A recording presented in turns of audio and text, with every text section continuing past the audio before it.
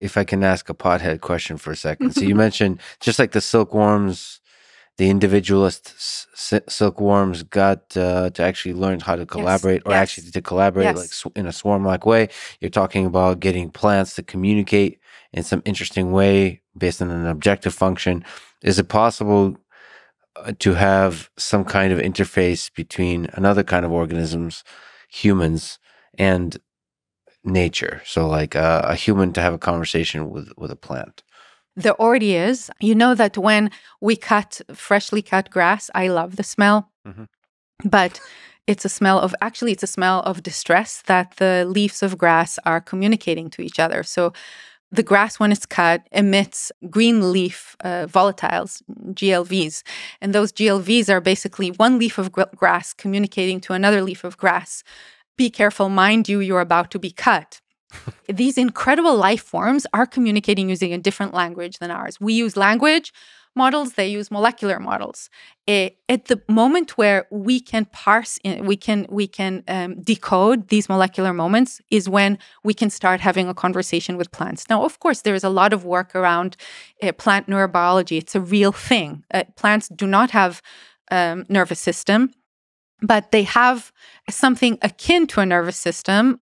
It has a kind of a ecological intelligence that is focused on a particular timescale, and the timescale is a very, very slow timescale. So it is when we can melt these timescales and connect with these plants in terms of the content of the language, in this case, molecules, the duration of the language, and we can start having a conversation, if not simply to understand what is happening in the plant kingdom. Precision agriculture, I promise to you, will look very, very different, right? Because right now we're using drones to take photos of crops of corn that look bad. And when we take that photo, it's already too late. But if we understand these molecular footprints and things that they are trying to say, distress that they are trying to communicate, then we could, of course, predict the physiological, biological behavior of these crops, both for their own self-perpetuation, but also for the foods and the pharma and the type of molecules that we're seeking to grow for the benefit of humanity.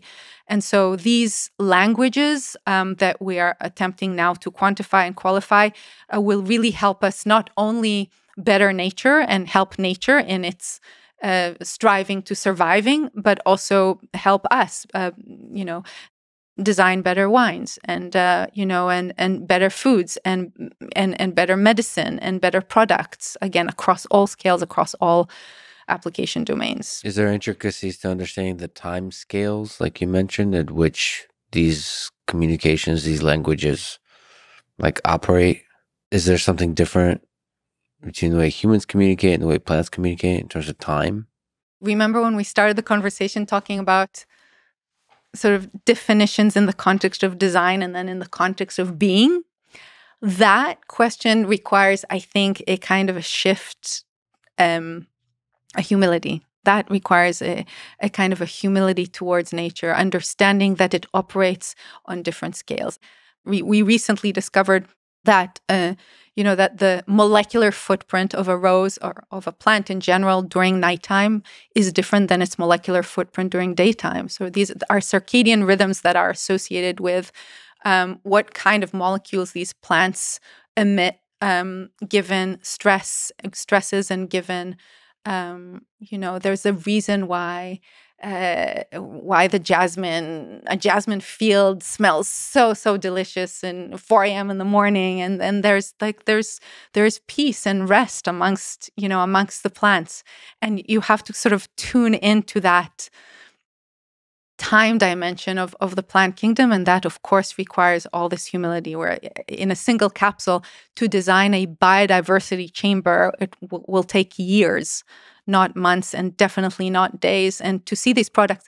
And also that humility in design comes from simply, looking at how we are today as a civilization, how we use and abuse nature. Like, just think of all these Christmas trees, right? These Christmas trees, they take years to grow. We use them for one night, the holiest night of the year.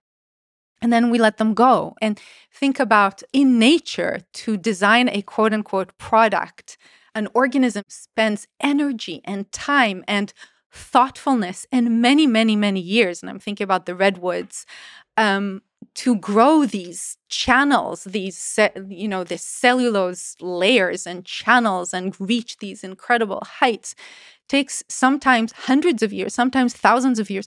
Am I afraid of building a company that designs products in the scale of thousands of years? No, I'm not. And the way of being in the physical world today is really not in tune with the time dimension of the natural world at all. And that needs to change. And that's obviously very, very hard to do in a community of human beings that is, at least in the Western world, that is based on capitalism. And so here, the wonderful challenge that we have ahead of us is, how do we impart upon the capitalist movement? We know that we need to produce now products that will enter the real world and be, shared and used by others, and still benefit the natural world while benefiting humans. And that's a wonderful challenge to have. So integrate technology with nature, and that's a really difficult problem. I see parallels here with another company of Neuralink, which is basically, like I think you mentioned, Neuralink for nature. That there are short-term products you can come up with, but it's ultimately a long-term challenge of how do you integrate the machine with this creation of nature, this intricate, complex creation of nature, which is the human brain. And then you're speaking more generally, nature. You know how every company has an image, like this one single image that embodies the spirit of the company. Mm-hmm. And I think for Neuralink, it was, to me, that chimpanzee playing a video game. Mm-hmm. It was just unbelievable.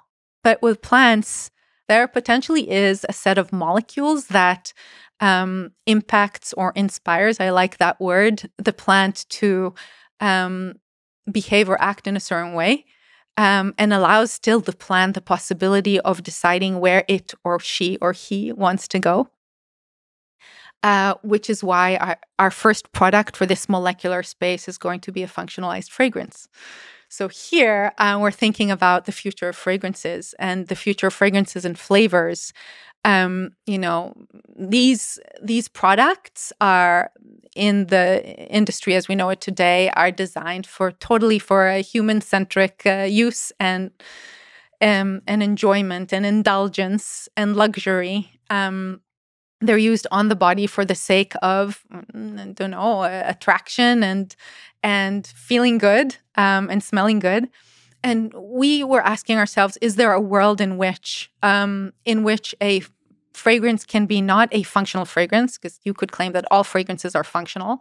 But is there a world in which the fragrance becomes functionalized, is, again, imparted upon or given agency to connect with another organism? Is there a world in which you and I can go down to your garden and use a perfume that will interact with the rose garden downstairs?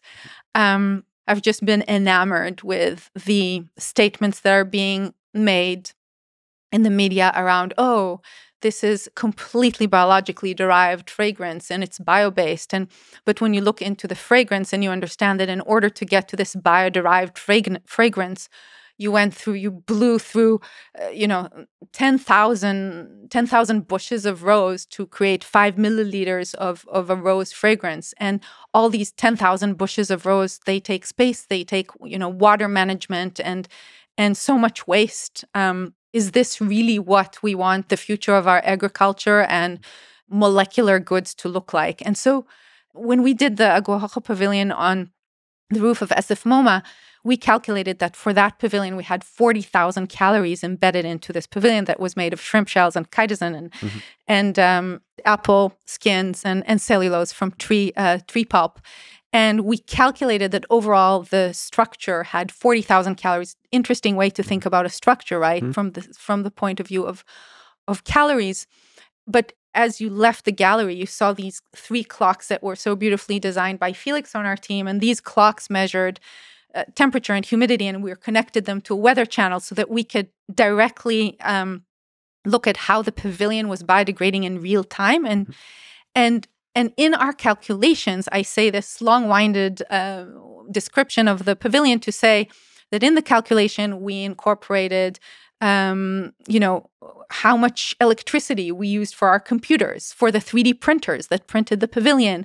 And these were called energy calculations, right? Energy and materials. And when you think about a product, and you think about a shoe or a chair or a perfume or a building, you don't stop at the object. You want to go all the way to the system. Again, instead of designing objects or singular embodiments of the will of the designer, you're really tapping into an entire system that is interconnected. And if you look at the energy budget that characterized the project Aguoja, it traverses the entire planet, right? Some of these shrimp shells were brought from places in the world we haven't thought of in terms of the apples and the shrimp shells and the tree pulp. And so going back to fragrances, it's really, really important to understand the product in the context of the ecological system from which it's sourced and how it's designed. And that is the kind of thinking that is not only desired, but is required if we are to achieve synergy between humanity and nature. And it's interesting because the system level thinking is almost always going to take you to the entire Earth, to considering the entire Earth ecosystem. Which is why it's important to have a left brain and a right brain competing for attention. And intimacy.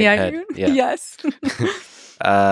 You mentioned a fragrance that kind of sends out a message to the environment, essentially. A message in a bottle, yeah. A message in a bottle. So you can go to a rose garden and trick the rose garden to think it's 4 a.m., essentially. You could if you wanted to, but maybe that is... Not trick. Trick is such a bad word. Right. Inspire. But inspire, I like. I like the idea of providing nature with a choice, which is why I love that elegant mathematical equation of empowerment and agency. Empower the rose garden to create a romantic moment for the wearer of the fragrance. But now again, you're again all of this to go back to that human-centric notion of romance. But maybe there's another way to do romance, right? That we haven't yet, explored, and maybe there's a way to tap into what happens to the rose when it's dreaming.